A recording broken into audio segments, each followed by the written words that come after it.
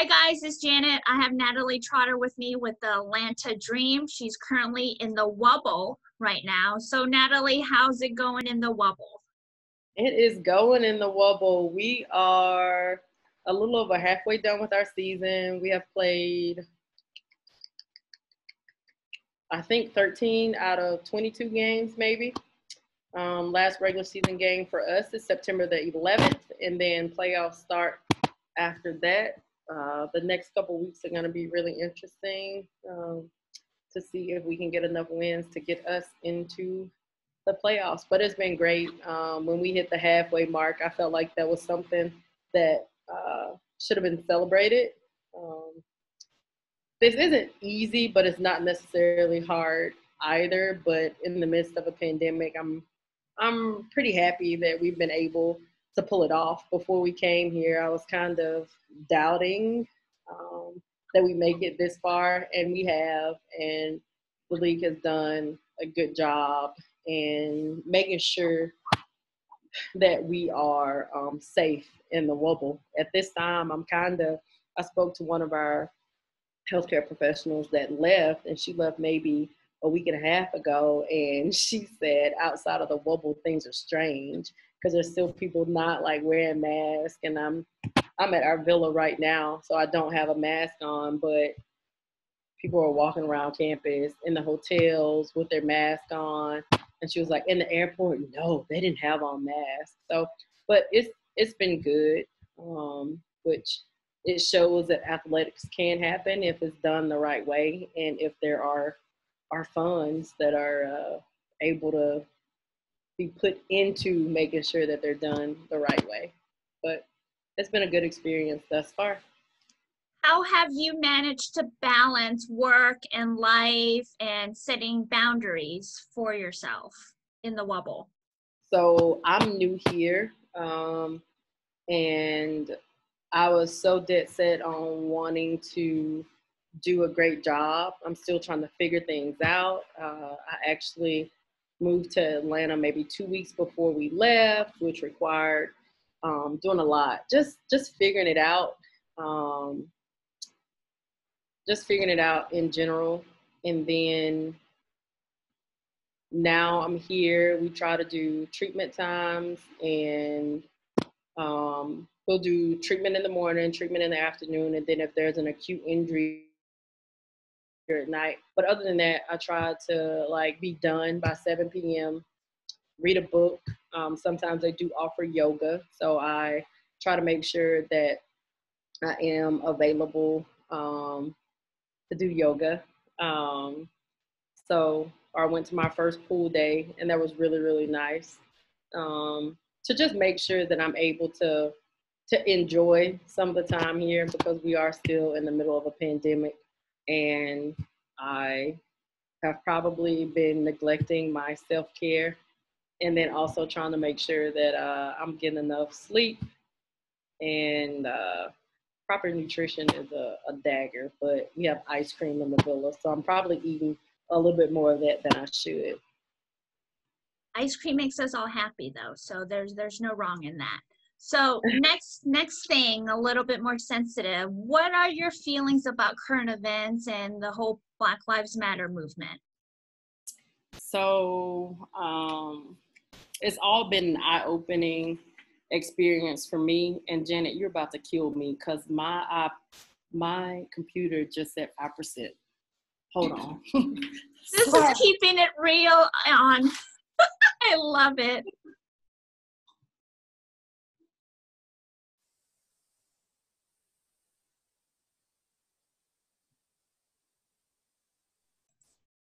All right, Natalie's got power back, so let's try this again. So what are your feelings on current events, especially with the Black Lives Matter movement?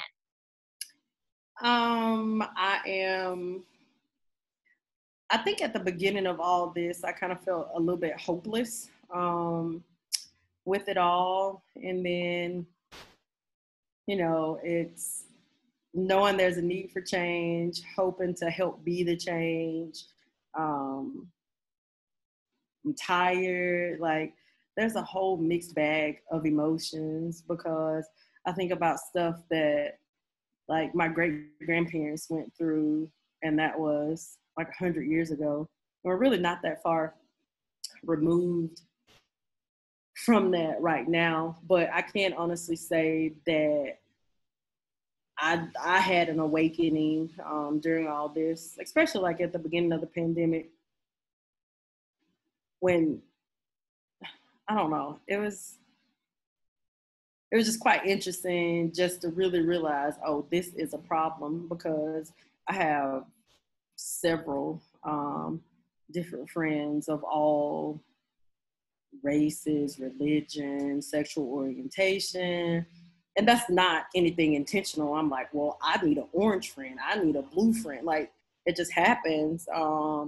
If we vibe, then we vibe. And I've done such a good job of having such good people around me. There are a lot of things that maybe a blind eye, maybe not, but a lot of things that I just didn't really put a lot of thought or consideration into, being that, I mean, I was born and raised in South Mississippi. The first time I experienced racism was when I was 5 years old in kindergarten, because one of my friends at the time, we were in the same class. She was white. Well, I don't know, maybe I was older than 5, because she was my friend for a little bit of time. And I just remember being on the phone with her. It was the old school phone. Been on the phone with her and hearing her dad in the background say, "Who are you on the phone with?" And then she hung up. But at any rate, then now, 30 years later, my nephew, he is 6 years old. And when he was probably 4, he was in class one day and somebody made a comment about his skin, and he used to go home and cry. And he used to be so sad that his skin was brown. But at that moment, my mom and sister were like, "No, sir, you are a beautiful brown boy." And so now he's like, "I can be anything I want to be. I'm a beautiful, brilliant brown boy." So I think that I'm a little more tuned into it, because he's a 6-year-old Black male in America, and I'm fearful for him. Like, just even doing little stuff, like, can he wear a hoodie and go inside of a store and people not look at him differently because he wants to go in and buy something? Like, just fearful of some of the situations he could be in just solely because of the color of his skin. I wish I had a solution to it. I do not at all. I don't have a solution, but I think that until the vocal, non-racist people become the majority, then we're going to have a problem. Like, minorities need accomplices and allies to get through all of this. And I feel like, again, at the very beginning, I was kind of hopeless, but I feel like some things are picked up, and some people are able to identify and look at some of those biases that they may have, and they're willing and wanting to do better for like the next generation. And I think that's a start. But there are so many other people who still don't see a problem. And if you don't see any other problem, then you are probably the problem. Or like I said earlier, the people who I work with, or the people that I've considered my friends thus far, for those who didn't reach out like in any of this, and don't get me wrong, everybody has their own, everybody got issues going on in their life. But if you didn't reach out to your friends that are people of color, or if you cannot fix your mouth to say Black Lives Matter, or if you didn't type that, then I now question, honestly, who you are. And then that was a part of my process in this, because initially I was like, oh, that just means they're racist. And I guess I backed off of that to some extent. But even now, with me being vocal about it, if you do have an issue or a problem, I welcome the conversation. But at this point, pretty much if you don't agree with the stuff that I'm saying about Black Lives Matter, then I don't really care to associate with you. And I guess it's harder, especially being a minority, like in work situations, if there are people who you work with that said nothing. So it just makes you think. But like I said, it's been an awakening for me. I'm absolutely blessed to have the people in my life who did reach out, the people in my life who do care about me as an individual, as a Black female in this profession. So I don't have a solution. There is definitely a problem, and if you can't see or recognize that there's a problem, then at this point, I just I don't have the words. But again, it's gonna take a lot of Black America allies and accomplices to get through this. And with all of that being said, go vote. And then when you go vote, make sure you take a couple other people with you to go vote. Because, I mean, a change it has to happen. I don't know how, I don't know when, but it has to happen. And then even now, while I'm talking to you, I find myself trying to be PC, like politically correct when I'm saying things. But I mean, and I think that's where a lot of professional Black Americans or professional Black people in general, people of color, I feel like we get caught up in thinking that the things that we may say or who we are not what's defined as professional by just being open and honest and true. So I need to work on that myself, but that's a problem. I will continue to be vocal about the issue or the problem. And like I said, I do appreciate my allies and accomplices who are with me on the journey. All right, Natalie, next couple minutes off for you, your final statement. Oh, final statement. That's a good one. I feel like our young professionals or our younger minorities getting into this profession, they deserve to be mentored. They deserve to have mentors. And I feel like the minorities that are in the profession, that we need to do a better job of seeking them out and helping them along in this journey. Because obviously we are still the minority, but I've heard recently that for certain bigger jobs, I guess I should say, that the minority candidates, good minority candidates don't exist. So offense to that. And I did go to work to try and identify minorities that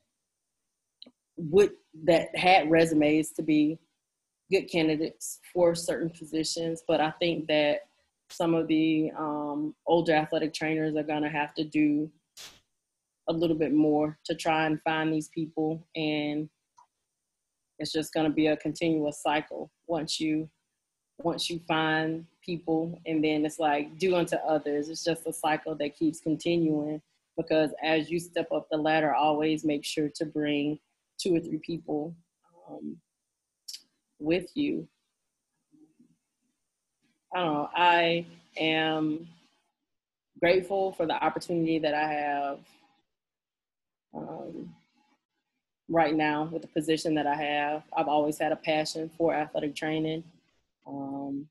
I encourage people to get involved at the district and national level, network, find a mentor, be mentored, because I think that it's a two-way street. I learn a lot from people that I mentor, and a lot of that just kind of developed organically. It's not like I'm your mentor. It just developed organically, and I find that there's a lot of reward in it for myself. Just being able to goals and achieve certain things. But I mean, we have a lot on our plates right now. We have the pandemic, people worrying about their jobs. We have social injustices, which have been going on forever, but I think that we're tired and enough is enough. So I'm hoping that we can move forward in that. And then on top of all that, we have a pandemic. So I don't know. It's take care of yourself, have a little bit of grace, and just love big. And if you have to hate or be angry by it, just let it go, because it's taking a lot of energy and time that we don't necessarily have right now. So I think that I would end with that. I'm sure I could say a lot of other stuff, but just give yourself a little bit of grace. And at the end of it all, we're gonna be okay. And check on your people. Like, just even if it's once a week, shoot out a text, say, hey, how are you? If it's somebody you haven't talked to in like 2 years, you just never know. That could make somebody's day. Natalie, thank you for taking the time, and I'll talk to you soon. Thank you, Janet.